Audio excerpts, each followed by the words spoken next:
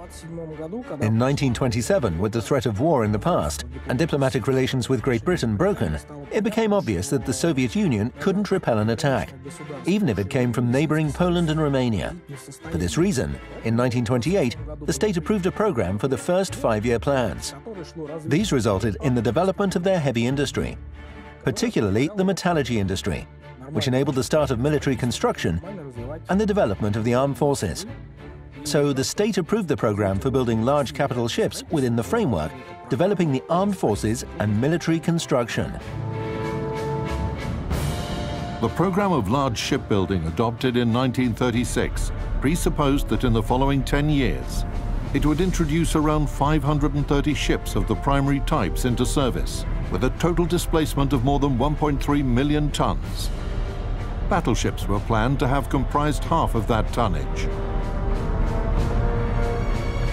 The funniest part of this was that not a single great country in the world, out of their potential enemies, considered the Soviet Union as an enemy they might battle at sea. That's why they were completely indifferent to anything that the Soviet Union planned to construct. Moreover, one shouldn't forget that the Soviet state was absolutely closed. Everyone was under suspicion. Everything was top secret. That's why the countries of the West didn't even suspect that we were planning or building anything. Soviet shipbuilders based their knowledge of how a battleship of that era was supposed to be on the characteristics of the new heavy ships being built by leading sea states in the mid-1930s. In February 1936, the requirements specifications for designing a Baltic Sea battleship, Project 21, and a Pacific Ocean battleship, Project 23, were formulated. After revisions of the technical requirements specification of Project 23, it was named as a Type A battleship. In the spring of 1937, when officials of the Soviet Union learnt that the Japanese and Germans had started building battleships with a minimum displacement of 50,000 tons, the Ministry of the Shipbuilding Industry suggested that the Design Bureau should rework the project without any limitations in a period of 3 months. In November 1937, Project 23 received its third revision. After 18 months, its final requirements specification were approved, and by that time, 2 ships were already under construction.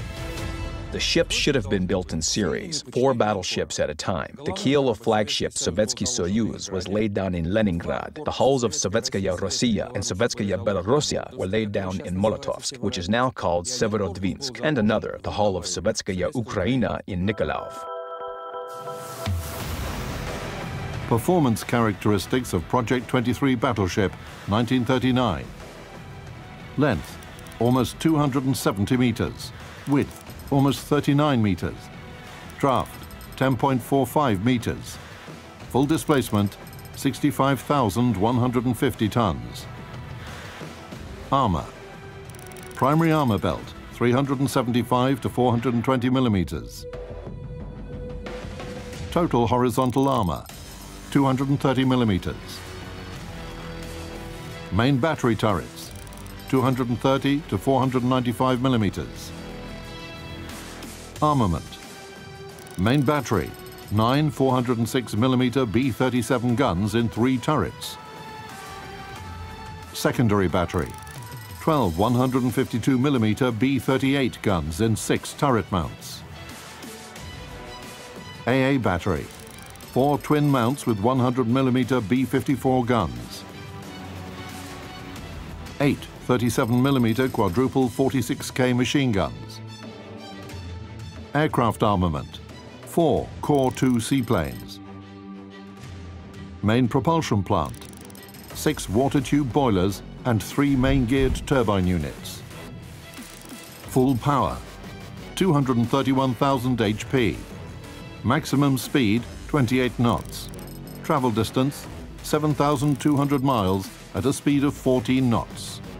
According to the shipbuilding program of 1938 to 1945, approved by the USSR Committee of Defense, the following number of ships were planned for introduction into service. 6 battleships for the Pacific Ocean Fleet, 4 for the Baltic Sea Fleet, 3 for the Black Sea Fleet, and 2 for the Northern Fleet. What does it mean to build 15 battleships? Can you imagine the required industrial base? These battleships required special factories to produce their ammunition, artillery mounts, machinery, and so on. The entire economy of the country was geared towards this.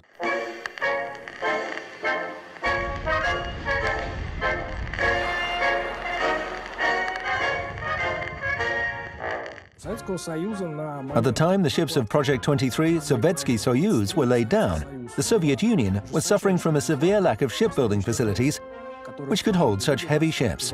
For that reason, a factory in Molotovsk, known now as Severodvinsk, was constructed. It had 2 roof dockyards, which were used for constructing ship hulls all year round. It allowed the construction of ships in the severe north climatic weather conditions all year round. The weather conditions had no effect on production. Quite a desirable novelty in the world shipbuilding industry.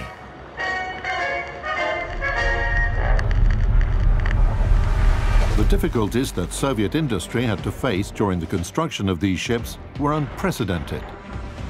Delays in supplying steel for hulls to the shipyards, difficulties in producing armor at the required quality and volume, and most importantly, a lack of skilled specialists. Pre-revolution experience in designing and building large ships was partially lost or obsolete. And as a result, the young Soviet school of shipbuilders had to catch up on the trends of the time, fast.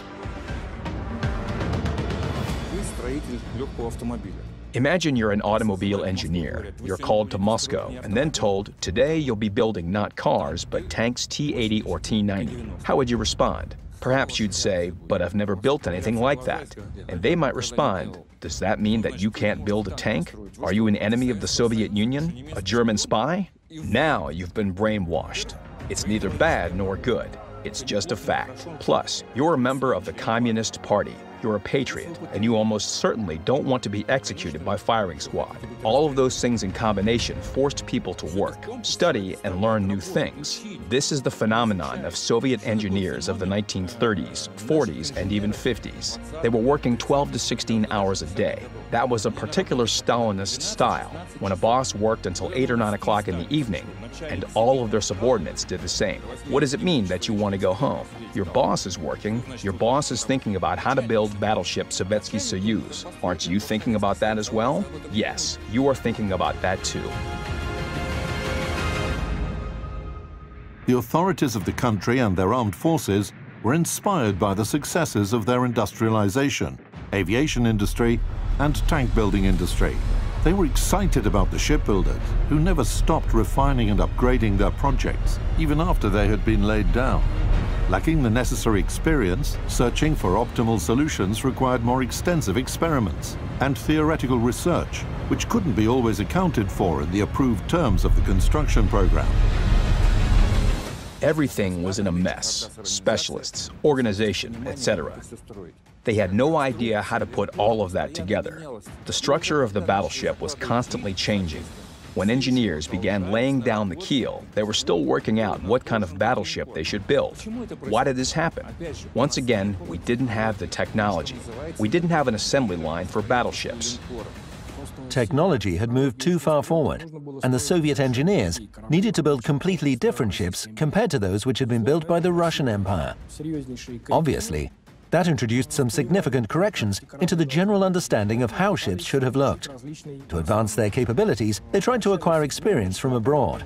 So the Soviets contacted the United States, France, Germany, and Italy. You should understand that it was the 20th century, and no country could build anything in total isolation and without help of other countries. First of all, they needed to research the battleships of foreign countries, starting with their potential enemies, caliber, speed, armor. The funny part was that all of this data was available in open sources.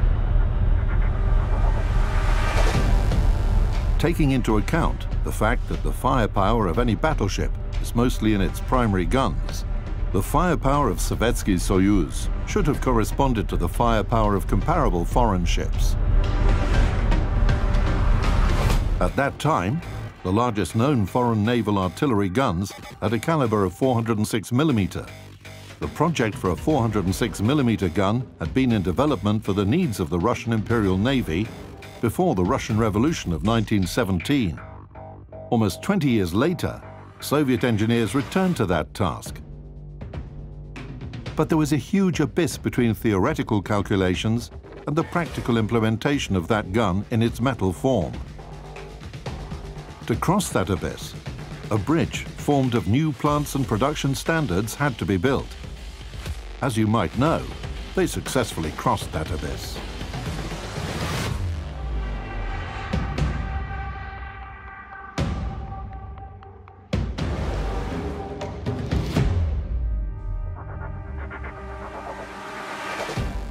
In 1940, the MP-10 test mount was installed at the Naval Artillery Test Range in Leningrad for testing gun B-37. By simply looking at that mount, one could easily imagine how enormous a battleship turret with 3 such guns would have been. The most outstanding part of the gun was its barrel, which weighed more than 137 tons without its housing. 2 blast furnaces were used simultaneously for casting blanks to produce the barrel. Then those gigantic cast slabs were forged on a press and processed on a huge bench, but with a length of around 36 meters. In general, it took around a year to produce a single barrel.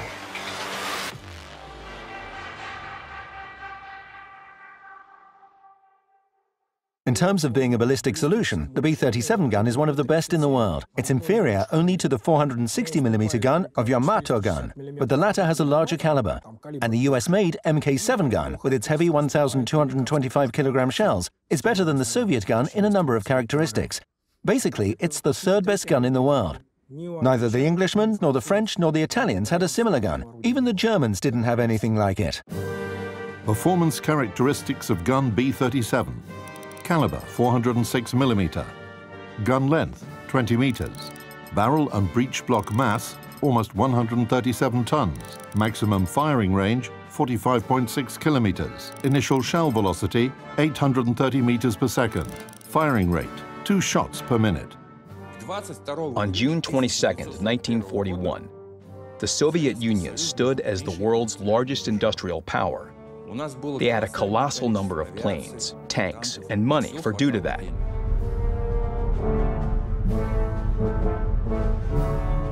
But as soon as World War II started, all of their forces were destroyed on the western border.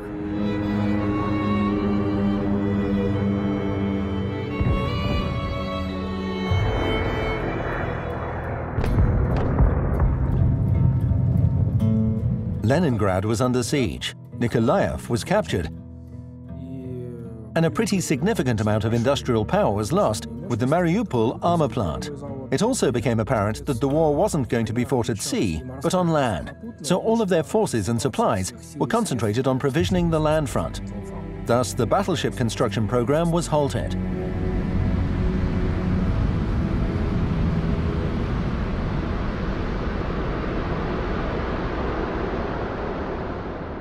Despite the fact that no battleships of the Sovetsky Soyuz class were built, their primary armament still found a purpose in combat, even though it wasn't at sea. During World War II, the MP-10 mount was added to Artillery Battery 1, the most powerful artillery unit with the longest range in the siege of Leningrad. Over the time of the city's defense, the B-37 gun fired a total of 185 shells at German positions, destroying several artillery batteries, an ammunition warehouse, and a reinforced concrete command post.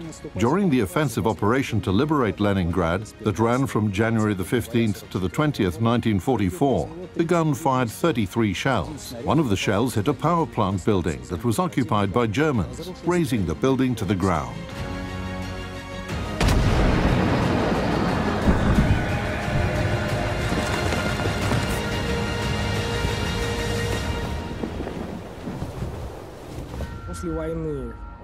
After the war, the Soviet authorities considered finalizing the construction of Sovetsky Soyuz's hull, but came to the realization that the ship didn't correspond to the post-war reality, primarily because of its AA defenses, but also because of its secondary armament.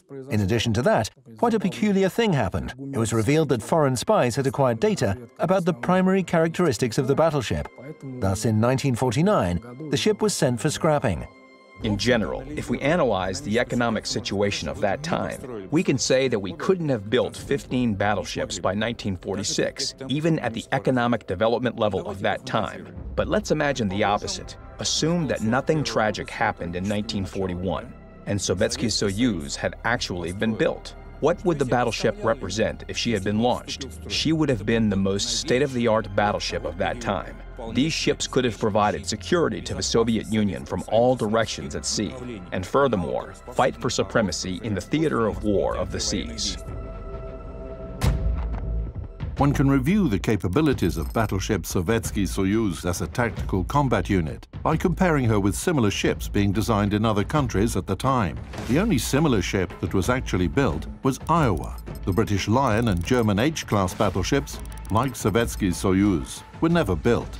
With respect to her size and displacement, Sovetsky Soyuz was larger than the British Lion and was comparable with US and German battleships. However, she had much better armor than other battleships. Regarding her primary armament, all of these ships were equipped with 9 406mm guns, except for H-39, which should have had 8 guns. The main advantage of the guns installed on Sovetsky Soyuz was the higher initial shell velocity, which provided a high degree of armor penetration and firing accuracy at short and medium distances. That's extremely important for the conditions of bad visibility that are quite common for the Baltic and North Seas. Moreover, the firing range of the Soviet guns was greater compared to the guns of Iowa and Lion. Taking into account that Sovetsky Soyuz had been designed primarily to act within boundary waters, she was inferior to other ships in terms of her speed characteristics. When you start analyzing the topic in such a manner, you begin to understand why these battleships were needed and that the country was capable of building them, and also that the design features of these ships fully corresponded to the situation in the world at that time. If it weren't for the war, the Soviets would have built at least a single ship, possibly even 2. 2 ships wouldn't have resolved any geopolitical situations, but they would at least have been able to cool down some hotheads.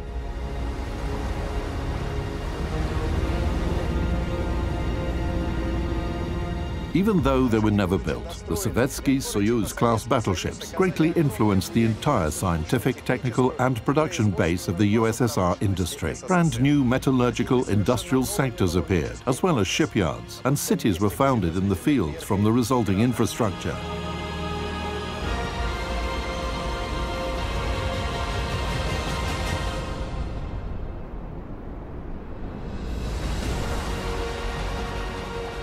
The experience acquired by engineers working on the battleship project became the basis of the development of the post-war Soviet Navy.